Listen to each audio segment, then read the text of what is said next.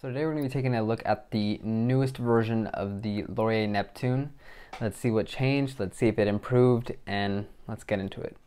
We have a diameter of about 38.5 millimeters, a lug to lug of 47, and a height of 12.7 with a 20 millimeter lug width. So some of our specifications, we have a Miyota 9000 series movement. I believe it's the 90S5. We have a 28,800 vibration push per hour. It's going to be somewhere around the 40-hour power reserve mark. We have a 200 meter water resistance with a screw down crown, 120 click bezel, and a plexiglass crystal with a very nice dome to it. And all the lume is applied with BGW9, and that is about it. So moving on to the dial, which I really think is kind of the main point, the main star of this show. It is very simple, very clean, and very much inspired by something like a Tudor Submariner. It's got that same triangular 3, 6, 9, 12 and the circular for all the other markers. As you can see, we get the nice minute markers on the edges. Very simple text on the dial, just the branding, the automatic, and the water resistance. I like that they kept it pretty simple. Not too much text. They also didn't make the text too large. I think it fits in with the design. It looks clean, it looks classic. So for the handset, we have the arrowhead on the hour hand and the kind of Dauphine style for the minute. This is very much a handset common to Omega watches in their Aquaterra and their older Seamaster ranges. So it is a little bit of a hodgepodge of different inspirations, but I think it's not only executed well, but it's just a nice clean simple design that looks really good. I like that they kept the bezel very minimal as well. No hash marks to delineate the 15-minute mark. It's not necessarily a true diver. It's more of a dress diver, which is kind of right up my alley. Moving a little closer into this dial, you do see we have this very nice deep black dial here. You can see all the lume plots. The actual base plot is very nice stark white, which is matching the Laurier text, while the actual lume plots themselves lean a little bit more cream.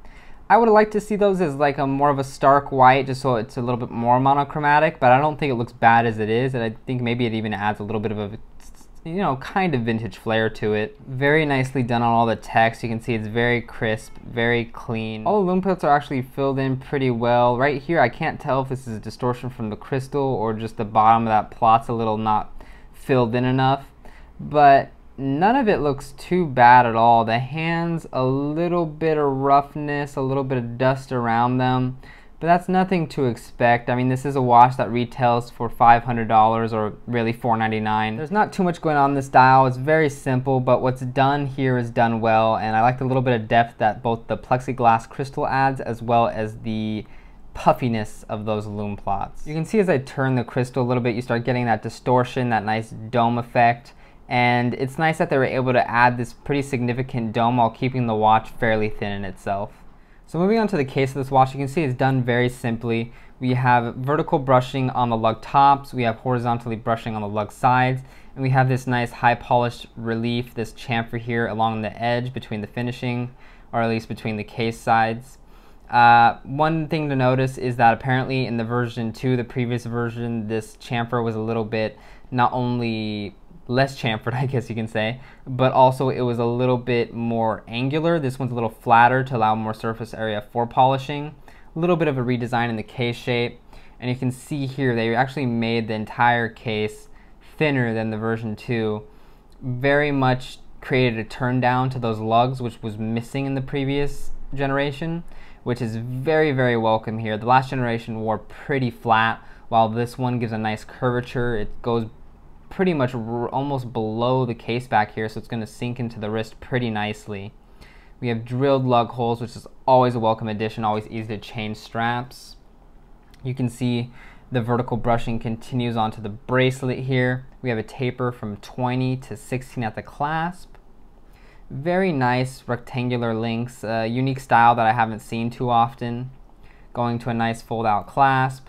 Signed Laurier logo, push button deployant, double push button with 3 holes of micro adjust and screwed links. Very nicely done bracelet. We have a lot of articulation in those links, very comfortable fit on the wrist.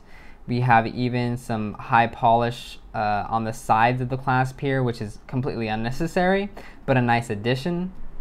Really just shows that attention to detail. And obviously I think you can tell we have a pretty big crown here relatively to the size of the watch. It is definitely harkening back to those vintage big crowns, but it is definitely functional. It is easy to grip, easy to manipulate, and I don't think it detracts from the look at all. Definitely fits with the vintage vibe that they're going for with this watch. So let's put the watch on the wrist. Earlier I was wearing this little Casio Edifice here. Very cool watch for the money. And here we have the Laurier sitting on my 6.5 inch wrist. As you can see, that relatively tame 47mm lug to lug length makes it sit very, very nicely. And also I can just tell visually from the top, it just looks like it fits better on the wrist compared to the previous version.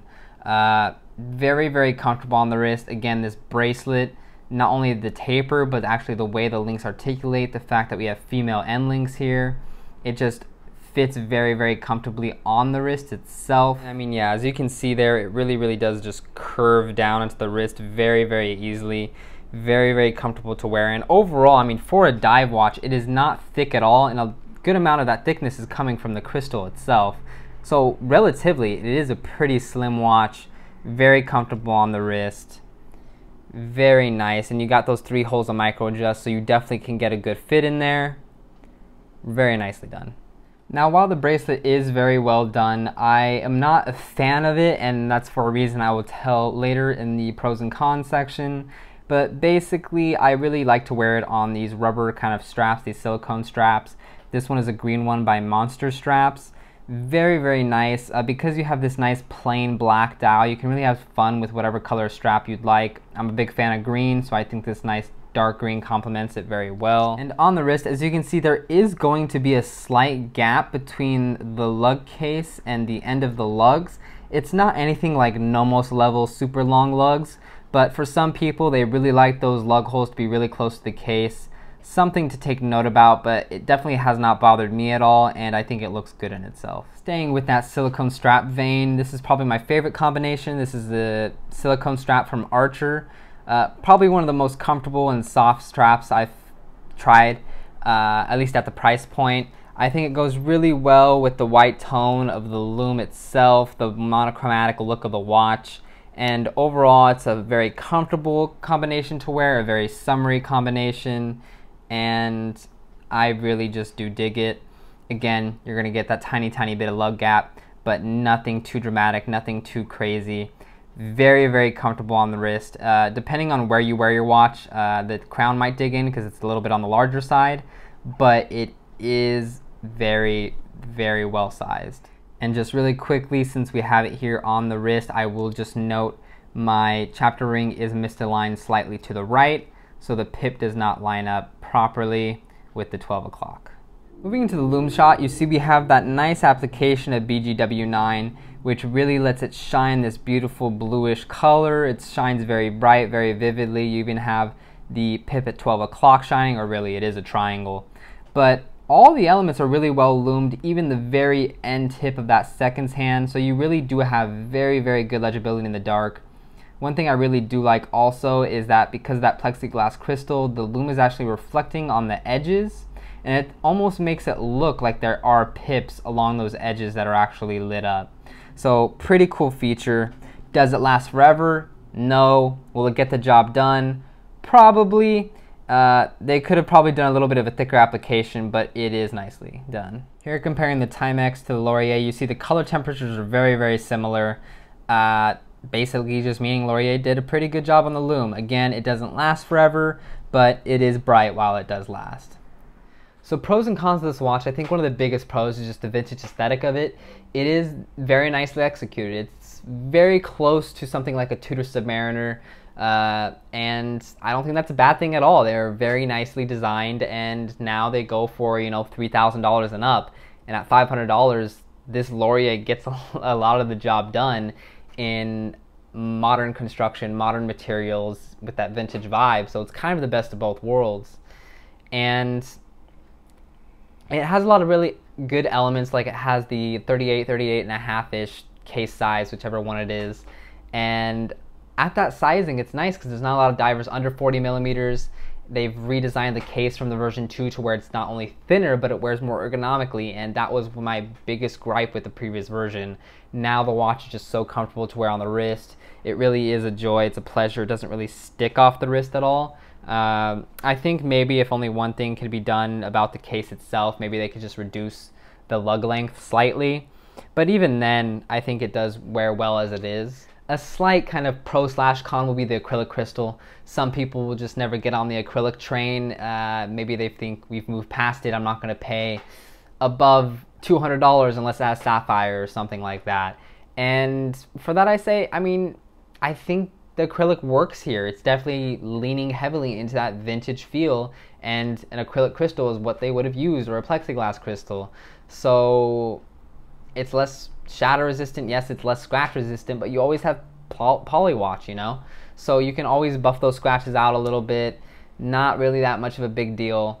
And you get those beautiful distortions. You get, as you saw previously in the Lume shot, those like nice little halo from the Lume pips. So I personally kind of like the acrylic execution. So moving on to cons, and one of the biggest cons for me is kind of the bracelet, and more specifically the bracelet taper in itself. The bracelet is well constructed. It has the screw links. It has a nice articulation. It's a very kind of almost unique design, but the way it tapers I think is a little too aggressive. I'm fine with a 20 to 16 taper. I've had watches that have that before, but I think the way Laurier does it is a little bit too quickly. It goes from 20 to 16 very, very fast, and I think it leaves the watch looking a little bit off balanced, almost heavy on top. I'll try to throw in a shot somewhere so you can kind of see what I mean a little bit. But that's something that really detracts from the watch a little bit for me. I don't like to wear it on the bracelet because of that reason. So that's something you should be aware of in case you may not, want to wear the watch off the bracelet. And also, the noise of the rotor is there. Miyotas are kind of famously a little bit noisy, but I think this is not as bad as some Miyotas have been. In a very quiet room, yes, you're going to hear it. But, going from day-to-day activities, going to the office, going on a walk, whatever you need to do, I don't think you're going to hear it that often. So it's not that big of a deal. It's just something that I should mention. So final thoughts on this Laurier. I mean, for $500, I think it's a great watch. They pretty much have created the best version of the Neptune to date. The version 1, I think the dial diameter was a little too small. For the version 2, it was a little too slab-sided, so it wore a little awkward on the wrist, I feel. And for this one, they took everything that worked and got rid of everything they didn't. They made it a little bit shorter, they made it a little bit thinner, and they made it more ergonomic with that lug curve down. So all those just really work to the benefit of the watch. It shows on the wrist, it's comfortable on the wrist, and it just looks good. So if you're really enjoying that vintage aesthetic, you want maybe a dress your dive watch, or you just want a dress your styled watch in a way, I think this can fit the bill. It's a great watch. I don't think you'll be disappointed if you get one at all. And I hope this video helped. Thanks for watching.